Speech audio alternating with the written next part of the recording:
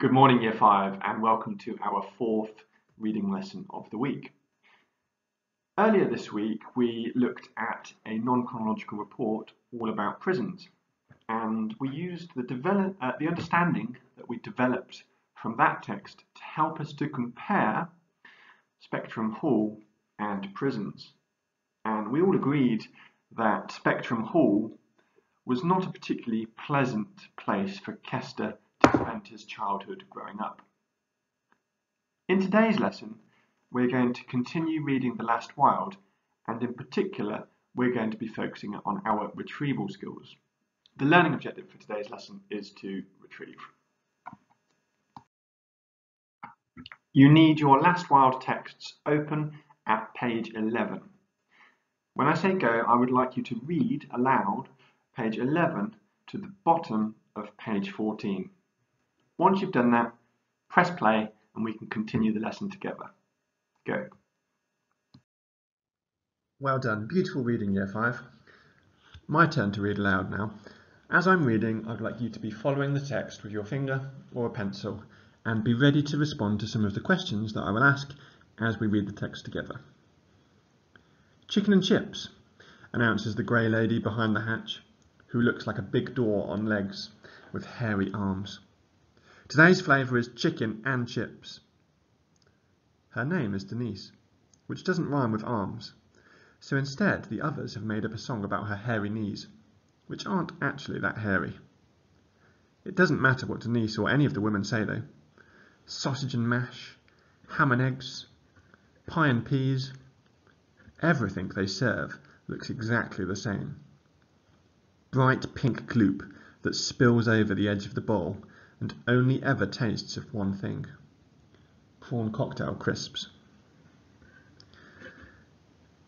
Which words in that part of the text give the impression that the food isn't particularly pleasant?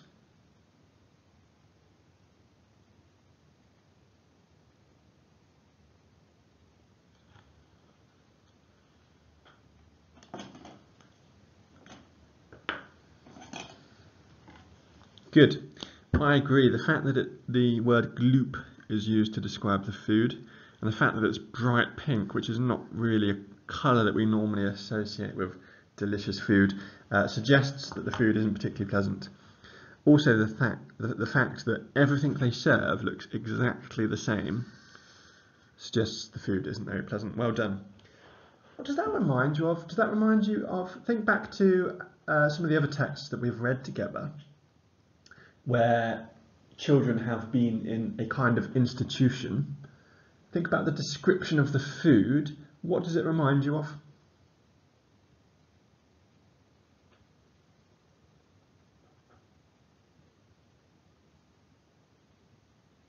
Great.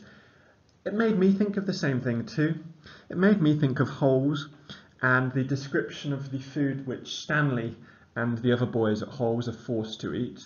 It was watery, it wasn't very tasty, and it looked the same and tasted the same. It wasn't a pleasant experience for Stanley to eat that food at all. Very similar for Kester here at Spectrum Hall. Let's continue. Formulae, they want us to call it, pronouncing the A like in day, but no one does. It's just formula.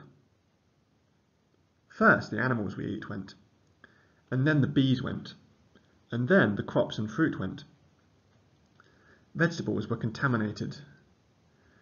Contaminated. What could contaminated mean? Think about where you might have seen the word contaminated before. Think about the context of the sentence and the sentences preceding it.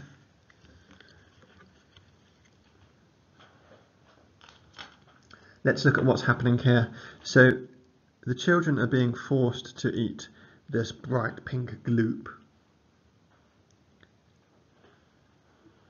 Formula. It says first the animals we eat went. Now we know from what we've read so far in The Last Wild that the animals have disappeared. And animals are a vital source of, an important source of food for many people. So here the animals have gone, the bees went, so things like honey would go, wouldn't they? And then the crops and fruit went. Vegetables were contaminated. So different food sources are going, so what could it mean vegetables were contaminated?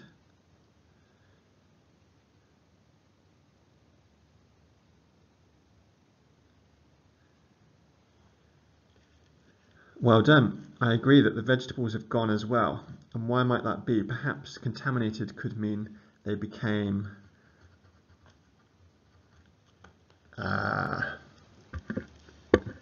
damaged.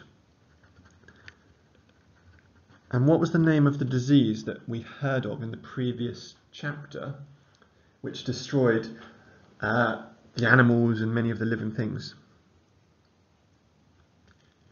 Well done. Red eye. So it became damaged as a result of red eye.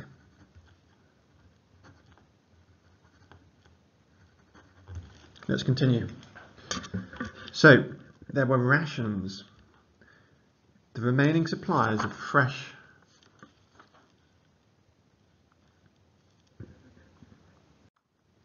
foods stockpiled in giant deep freezers.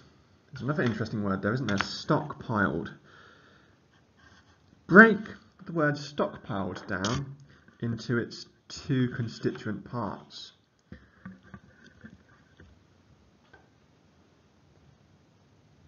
Well done, you should have come up with stock and pile. Stock and pile. Now, stock is an amount of something like, for example, food. And to stockpile, pile literally means an amount of something, doesn't it? So stockpile, food was stockpiled, food was kept in large amounts in giant deep freezers. Now, stockpiling, you may be able to make a link between stockpiling and the behaviour of people at the beginning of the first lockdown due to coronavirus last March. Think about some of the images you saw in supermarkets where people were stockpiling groceries and goods, and most notoriously stockpiling toilet roll because they were worried that these kind of resources were going to run out. Then all that went too. We lived out of tins. Oily, meaty, fishy or veggie mush out of tins. Ooh. Mush sounds a bit like gloop, doesn't it? And not a very pleasant thing to have to eat. The tins began to run out too. People started eating anything, even varmints, rats, cockroaches. Then, one day, I was here by now, they just started serving us formula, and that was it. No more normal food. It's gone, Denise had said, and it ain't coming back. That's all you need to know. Instead, we got given a meal replacement that satisfies all your daily nutritional needs. Why do you think satisfies all your daily nutritional needs is in inverted commas?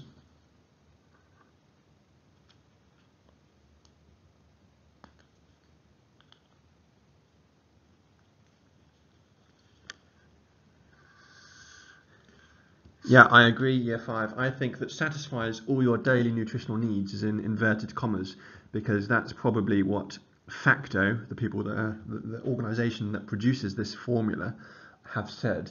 However, Kester obviously doesn't seem to agree that it satisfies all his daily nutritional needs. Hence the humorous sentence which follows, if you like prawn cocktail crisps. Janes, do you want feeding or a crack on that dumb skull of yours? Hairy Denise empties a ladle of pink slop into my bowl, and I walk back past the others, already stuffing their faces where they stand. Big Brenda smiles at me as I pass, and so I stop. She's all right, Bren. Perhaps because people laugh at her all the time for being fat, she doesn't laugh at other people so much. All right, Dumbinger, she says, putting away half of her formula dose in a single spoonful. Dumb and ginger. I'm a gift for a nickname, I am. I shrug and stir the formula around in my bowl. Then there's a head full of spiky hair in my face, and Maze is leering up at me. Hello, Dumbinger. What's the chat? I avoid his gaze and look down at the pink gloop. Bit quiet, is it? He says. Leave him alone, says Bren, her mouth full of chicken and chips. But he doesn't. Nah. He's only pretending, aren't you, Dumbinger? I shake my head, already resigned to what happens next. Mays puts his bowl down and rolls his sleeves up. Look, Bren, I'll show you. I bet if I give Dominger a dead arm, he'll scream his little head off. Won't you, Dominger? No, I won't. A, because I can't. And B, I'm not in the mood for this today. So, holding my bowl close to my chest, like a shield, I press past him and the others. I hear Mays spit with disgust on the ground behind me and laugh, even though it's the worst thing to do. It's impossible not to. I turn back round. They're all just staring at me. Freak, says Mays, and flashes his little devil grin. I have to remember that I gave up trying to be like the talkers a long time ago. So, shaking my head, trying to pretend like it doesn't matter, playing the big man, I turn back and take the bowl to go and sit in my corner. My corner isn't really my corner, of course. It's just a part of the yard, underneath one of the metal walkways between classrooms, where there's more metal and concrete than glass, where they pile up the empty formula kegs from the kitchen next to a drain. A quiet and dark place, somewhere good to go if you don't want to be bothered by spiky-haired idiots. I put the bowl of fluorescent pink down on the ground and turn one of the kegs over.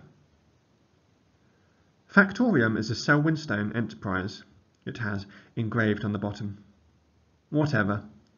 No one's ever seen Selwyn Stone for real. He probably doesn't even exist. It's hard to see people when they're always behind a smoked glass car window, or disappearing into a skyscraper surrounded by crowds of photographers and bodyguards. The head of Facto, the man who invented formula. The head of the whole island now, the man who made up all of the rules. Don't touch this. Don't eat that. Don't live here. Well, right now, I don't care for his stupid rules. And to prove it, I sit right down on top of his stupid name, pick up my bowl and wait. You see, I'm not going to eat it myself. Well, maybe a bit, but it is properly foul. I'm going to give it to someone else. Someone who should be here right about now. And sure enough, there, on the edge of the shadows by the drain, I can just see two antennae poking out, curling and tasting the air. Two orangey-red antennae, belonging to an insect about the length of my thumb. An insect with a flat head, lots of bristly legs, and, silently chewing at the front, a pair of jaws. Another varmint, a cockroach. Now that we have read the text together, I'm going to show you how to use the retrieval toolkit to respond to retrieval questions on the text. Then we're going to respond to a retrieval question together. Finally, you're going to show me that you're ready for your independent application by answering a retrieval question independently. So, my turn. The first thing that I need to do is I need to read the question, identify what I'm looking for, and underline any keywords in the question. So, what do we learn about Selwyn Stone? Page 14. What do we learn, so something new, about Selwyn Stone? Page 14. Okay, well, helpfully, I've been told that I need to look on page 14, so I'm now going to skim the topic sentences of each paragraph to see which paragraph is likely to contain the key words. Okay, now this paragraph obviously starts on the previous page. I'm just going to read the sentence, see if it's likely to contain anything about Selwyn Stone. No, okay, the next topic sentence. Factorium is this. Here we go. Selwyn Stone. So I've now located the paragraph where my information is likely to be included. So I'm going to now read this paragraph in greater detail. I've located the paragraph, I found the word, I'm going to read this paragraph in greater detail.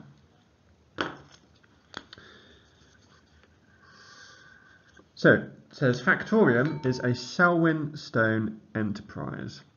It has engraved on the bottom. Whatever.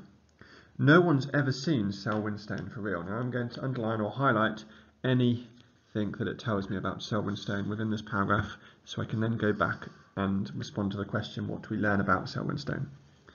He probably doesn't even exist. He. So Selwyn Stone must be a person because the pronoun he is used to refer to Selwyn Stone. It's hard to see people when they're always behind a smoked glass car window or disappearing into a skyscraper surrounded by crowds of photographers and bodyguards. The head of Facto, the man who invented formula. Okay, so I know that Selwyn Stone must be the head of Facto, the man who invented formula. But there are many other things that I learned within this paragraph as well. For example, the fact that he's very shady, isn't he? He's difficult to, not very many people see him. It says it's hard to see people when they're always behind a smoked glass car window or disappearing into a skyscraper surrounded by crowds of photographers and bodyguards. Let's carry on. The head of the whole island now, the man who made up all the new rules. Don't touch this, don't do that, don't live here. Well, right now. Okay, so I've got enough information to be able to respond to the question. So I'm going to take my home learning book and have a go at recording the information in the text as a response to this retrieval question. So, once I've written my data in LO, question 1.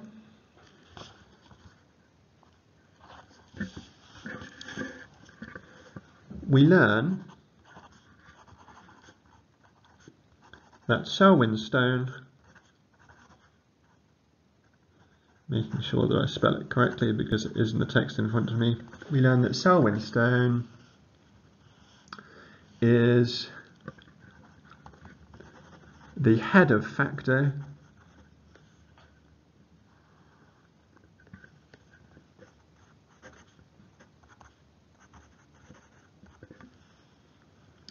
the man who invented formula.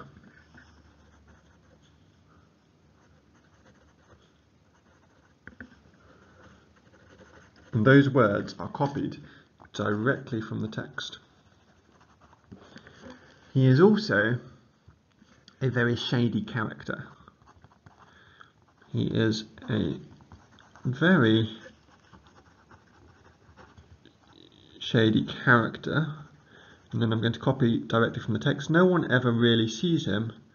No one ever really sees him because he is always behind. He is always behind. And again, this comes directly from the text. A smoked glass car window. Smoked glass car window, or disappearing into a skyscraper, or disappearing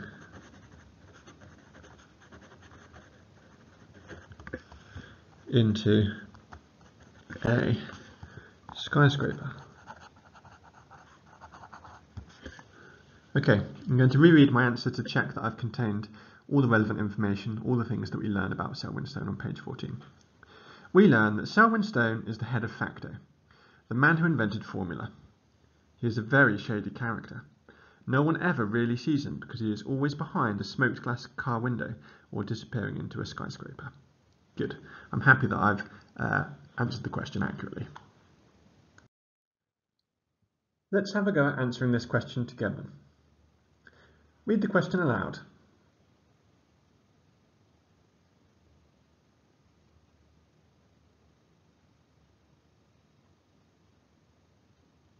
Well done, beautiful reading. Why does Kester think his corner is a good place to be on the yard? Now we've read the question aloud, I'd like you to underline the key words in the question. Go.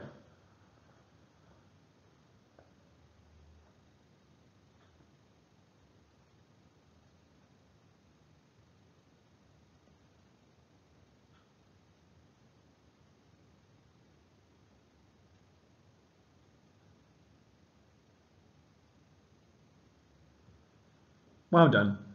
Key words in the question include Kester, think his corner is a good place to be on the yard. and we know that we're looking on page 14. Okay.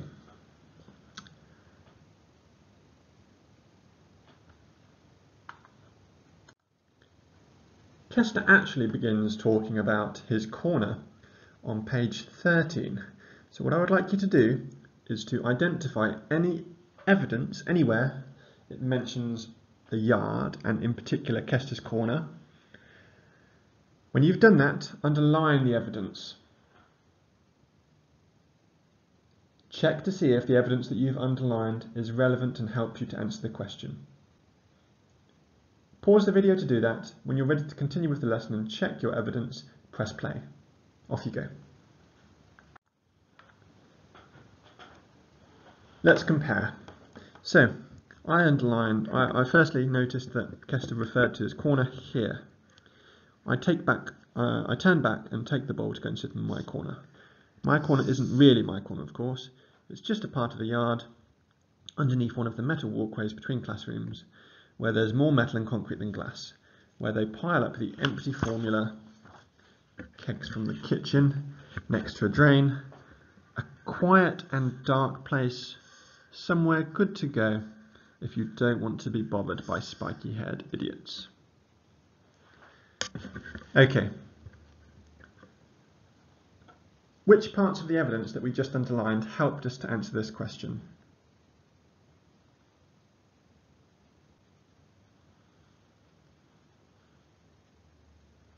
Well done. The fact that it's a quiet and dark place, somewhere good to go if you don't want to be bothered by spiky-haired idiots. So, pause the video whilst you write down your response to this question, then press play. Go. If your answer read something like this, Kester thinks his corner is a good place to be on the yard because it is a quiet and dark place, somewhere good to go if you don't want to be bothered by spiky-haired idiots, then well done. You retrieved effectively from the text. Let's have a look at another example before it's your turn to do the independent application. Okay, Year 5, time to show me that you're ready to begin the independent application. In order to do that, I'd like you to answer this question independently. Once you've done that, press play to check your answer. Off you go. Okay, let's check the process that you used to help you to answer this question and see if you were correct. So, you followed the toolkit and you've read the question, identifying that the key words are why, so you're looking for an explanation, where rations introduced, and we're going to be looking on page 11 and 12. So, I'm going to scan the text to see if I can find the word rations on page 11 and 12. Here it is, rations. Now I've found the key word, I'm going to read the sentence, the previous sentence, and the following sentence to see if that provides me with the evidence I need to answer the question. It says, so there were rations. Well, straight away, there's a really good clue. The fact that the authors used the conjunction so suggests that the explanation, the reason, which is of course what I'm looking for, must come before the word rations, must come before what I've just read. So I'm now going to start actually reading from the beginning of the paragraph because I think the relevant evidence might be included within this paragraph. Formulae, they want us to call it, pronouncing the A like in day, but no one does. It's just formula. First the animals we eat went, and then the bees went, and then the crops and fruit went. Vegetables were contaminated, so there were rations. The remaining supplies of... Okay, good. I'm happy that my explanation is there. So, rations were introduced because the animals we eat went, the bees went, then the crops and fruit went, vegetables became contaminated, so there were rations. That is the correct answer to this question. Now you've shown me that you're able to do that Year 5, I'd like you to use this retrieval toolkit to help you to answer the retrieval questions in your work pack and on Seesaw.